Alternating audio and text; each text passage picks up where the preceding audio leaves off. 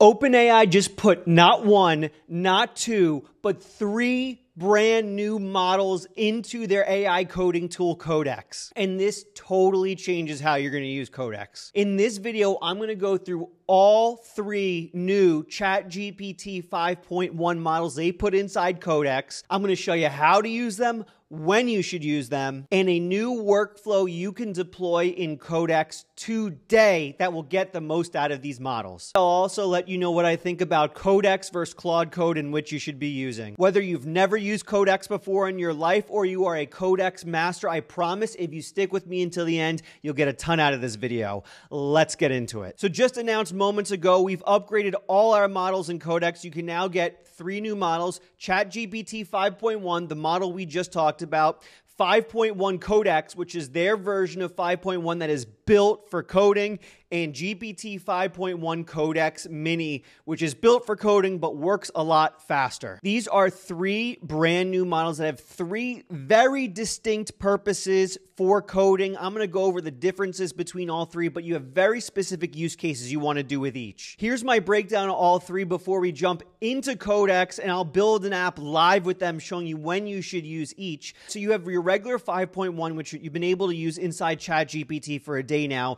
You use this for planning mode, and I agree, based on all my testing I've been doing here, 5.1 is the best creative partner and planner I've ever used in my entire life. I've been using it basically for the last 24 hours straight, and it has completely retooled how I do my business and all the products I'm coming out with. It is a planning master, and this is going to be one of the best plan modes you can have. You also have 5.1 Codex, so kind of their average normal Codex model has been upgraded. It's 5.1, but it is built for programming. Here are the evals for 5.1 when it comes to coding. It is very good and much better than GPT-5 when it comes to the SWE bench. And then it looks like a step up in almost every other benchmark they have. So to me, this is much more than just a 0.1 upgrade, as I said in my video yesterday. So it looks like it's excellent at planning. It looks like it is much better at coding. And then you have 5.1 Codex Mini, which is the model you want to use for smaller coding tasks. So use 5.1 Codex for your one-shot, 2-hour-long programming tasks you want to just hand off and Codex takes care of it. You want to use 5.1 Codex Mini for more of your debugging, making small styling changes, making small tiny tweaks. It will move much faster. The big thing they changed in 5.1, which you'll experience in these three models, is for these smaller tasks, 5.1 moves a lot faster and uses less tokens. That's what you'll see in 5.1 Codex Mini. For the larger task, it actually uses more tokens and takes longer, which you might be thinking, what? They're going to slow it down and make it last longer. But here's the thing. You're saving time in the long run because it's going to have a much higher chance of doing things the right way the first time around. So overall, you're saving money, you're saving time. These are all great updates to these three models, but how do you use them in practicality? We talked about the benchmarks and the hand waving, the explanations, but how do you use these three models in practicality? Let's jump into Codex and I'll show you exactly how to do it. So I am inside Visual Studio Code. This is my favorite way to use Codex. If you go into Visual Studio Code, completely free, go into the extensions, download the Codex extension, click on it once it's installed, you are inside Codex. I'm going to show you a few things here. We're going to build an app together. And the reason we're going to build this app together is, one, so I can show you the three different models and how to use them, but two, also show you the new workflow, right? There's a lot of cool things in Codex, including the cloud agents. I'm going to show you how to use those and how it fits into this brand new workflow with these three new models. So today we're going to build a productivity app. I want a full suite productivity app with Kanban organization, with a to-do list, with a calendar. We're going to build our entire own productivity suite. So we are inside Codex. Few things we want to do here that are important. We want to make sure at first here we are running locally, so that is good to go. Then we have the modes. We're going to go into chat mode. This is where I do the planning inside Codex, is in chat mode, so it doesn't change any code. I'm in chat. We're going to select the model. For plan mode, we are going to select GPT 5.1, as we talked about on the last screen. Just plain old 5.1 without Codex is the best planning and creativity model I have ever come across in my life, so we are going to select that. As for reasoning level, if you're doing a super serious, huge monster app, you might want to do high. For this one, I'm going to do medium. This is not the craziest, most in-depth app, so I'm doing medium reasoning, but you'll change this based on what you're building out. If you want to build along with me, which I think is the best way to experience these videos I make, I'm going to put the prompt for this down below. I want to build a full suite productivity app. I want it to have a Kanban board, to-do list, and calendar. I want to use NextJS and Tailwind v3. Those are the two technologies we're going to use to build this. Very popular. Codex is great at using them. I want it to look clean with a minimal design that doesn't look like an AI made it. Use local storage for now. We are on the plan mode, the chat mode. I'm going to hit enter. Please make a plan for this. And now I'm going to hit enter on this. Again, we're on the plan mode, which is the chat mode, and we're using 5.1. You really want to use 5.1, no Codex, when it comes to the planning because it is so good at creative thinking and creative design. Look at that, and it moves real fast too. That's great. So let's see what we got here in the plan. In a second, we'll go into when to use the Codex models. Here's a solid practical plan. Scaffold the app, install and configure Tailwind. That's good. Define a small token set. So colors, 1 to 2 colors, neutral grays. I like that. This shouldn't look like AI. None of that blue and purple gradient. Establish a typography. That's good. That's interesting. I don't think I've had many AIs focus on typography before. So that's really cool. These are the type of novel ideas that I've seen with 5.1 the last couple of days, which have been amazing. App structure. So it looks like a dashboard. I like that. And it has the data model and all that. Let's do this. I like it. If you'd like, next up, I can turn this plan into a concrete project structure and then start implementing it. Let's do this. I'm going to go straight into agent full access. So agent mode is where it has you accept step by step. Agent full access is it just goes hog wild and builds it at once. I trust 5.1 based on what I've seen so far. We are also going to switch to 5.1 Codex, which is their, again, coding model built for larger tasks. We're having it build this entire V1 out. So I'm switching to 5.1 Codex, and I'm going to say, this plan looks great. Please build it out. And I'm going to hit enter, and it is going to get to work for us. In a second after this builds out, we're going to start making some small tweaks and edits. I'm going to show you how we're going to use 5.1 Codex Mini for that, which is much better suited for those small tweaks. It'll save you money and it'll save you tokens. One great thing about this is more, the $20 version of ChatGPT gives you a decent chunk here of usage for Codex. They also have a pay-as-you-go plan for Codex, which works really good as well. So the pricing model on Codex is very nice. I know there's a lot of complaints with other tools when it comes to pricing models. Codex, very good pricing model. One of the other strengths of this build out as well is going to be the cloud agents. And I'm going to show you a good workflow for the cloud agents once this builds out too.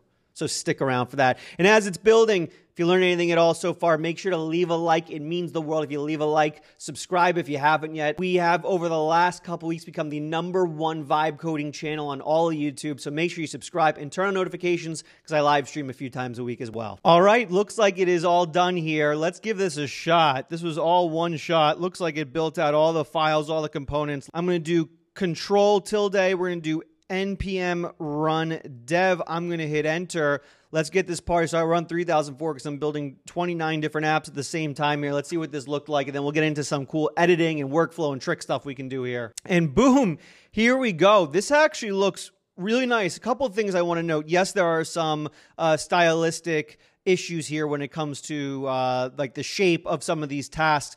But I'll say one thing for sure. This does not look like an AI app. This does not look like an AI built this app at all. There is not one hint of blue or purple. There's not a single gradient. It's just a clean, simple aesthetic with pops of color. That is actually wildly impressive. I know a lot of people claim that I use a lot of hyperbole, but this is the stone cold truth. This might be the best one-shot UI I've ever seen an AI make. And yes, there are some broken things here, like the numbers on the calendar or something. Maybe if I expand the window, it'll look better. But from just a style, like a colors perspective, a taste perspective, this might be the best. Oh, there's some things with the colors, white on white. I see this a lot with AI. But outside that, I like the black and white. Okay, so let's get back into this. Let's fix. This is perfect. We have some things to fix. Now let's switch to 5.1 Codex Mini in order to fix a lot of these smaller things. So we'll start with the calendar here, right? So I'll screenshot. This is important. Whenever you have bugs, issues, or things you want to fix, especially on the UI side, make sure you use screenshots. So if you're on Mac, Shift, Control, Command, 4, which copies a portion of your screen and puts it on your clipboard so that you can just go in here and paste it. And then I'm going to switch to 5.1 Codex Mini, which is great for those small little changes. Watch how quick this goes. I'm going to say, looks like the calendar is all scrunched up. Please fix this so it looks nice. And I'm going to hit enter, and we're going to see how fast this is. Should be significantly faster. That was one of the big improvements with 5.1 as well. The smaller models, the instant model, is significantly more faster than it was before. So let's see how fast it could do this and if it could make it look nicer in one shot. All right, that took probably about 25 seconds to do. Let's see how it did on those fixes. Okay, let's pull this over and see what we got here. Boom, calendar looking a lot nicer now. Now, instead of having like weird letters all over the days, they now have dots to indicate that there's an event on that day. I like it. It's all clean up here as well. The font looks nice. The colors of the font look nice. The headers and the subheaders here look nice. This is really well done. This was a really well done by GPT-5 Codex and Codex Mini to clean up a lot of the issues here. Oh, I also like little things like the day view where it shows you the one event on the day. That's nice. We went over the 3 models and the kind of workflow behind them. Let's also talk about the cloud agents, which is a feature that makes Codex very, very unique. Other tools have cloud agents, but what makes Codex unique is the agents are actually integrated into the IDE experience. With the other tools like Claude Code, for instance, you spin up agents on the web. You have to go to a separate website to spin them up. What's interesting about Codex, though, is you have cloud agents integrated directly into the IDE. So I can set up some tasks for the cloud agents and set up some tasks locally, side by side, all in the same environment, which is really, really nice. So I'm going to go into run in the cloud here. I'm going to switch to the Codex Cal environment, which is the GitHub repository I put this code on. To use the cloud agents, you need to make sure your code is on GitHub. If you never did that before, go on github.com, sign up, create a new repository, and then all you literally have to do is tell Codex, commit this code to the new repository, and it will do that for you. Once you have that on there, you can switch to the run in cloud environment with your repository selected, and we can start spinning up tasks that agents will do in the cloud. Now, the way I like to think about this is I like to give the cloud agents small tasks it can do on the side while I do main tasks locally inside my IDE. So for instance, maybe I want to say add a dark mode to the app. Since we're on the cloud, I can just hit send on this. And now we have a cloud agent working on that small task for us. But now we can actually spin up multiple things here. So I'm going to go back while that cloud agent's getting started. You can see it's starting to work there. And I'm going to say, make it so I have a weekly view in the calendar. Right? And then actually what I can do here is I can say do 2 versions instead of 1, or you could do up to 4 if you'd like. And now what's going to happen is the cloud agent will actually build this multiple times, and then I can choose which version I like the best. That's really cool, especially for UI components. If you're ever building something in the UI, try to do multiple versions, because then you can make sure you get the best version of it and get the best UI possible. And now while all that's running, I have one cloud agent building a dark mode, another cloud agent building a new component with multiple attempts. I'm going back, I'm switching to my local environment, and then I'm going to go and start building out bigger features now. Now I can say build a full marketing landing page for the app. Make sure I am on Codex, the regular version, because this is going to be a pretty big task, and I'm going to hit enter. And now what you see happening as we speak here, we have 2 cloud agents up on the internet building out small UI tasks for us, some of them building out multiple versions, and now we're working locally with the local Codex to build out an entire marketing page. This is how you multiply your productivity. This is how you get the most out of these new 5.1 Codex models. Now all we need to do while these are working is I can go here, I can switch to our cloud task, and once they're done, we choose the version we like the best, and then we can pull the code down to our local environment, test it, and commit it. It really is that simple. That's the workflow that's worked best for me for Codex and these 3 new models. Now, as for Codex versus Claude Code, this is a massive improvement for Codex. I really like the results I'm getting from 5.1, especially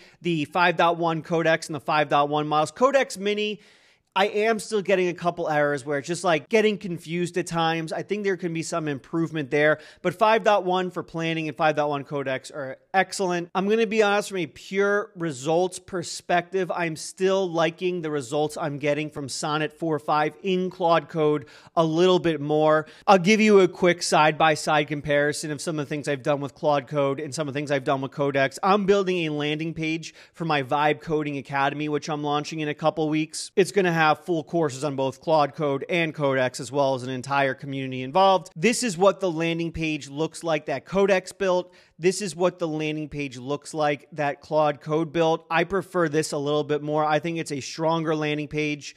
I think it looks nicer. It looks more natural and easy to use.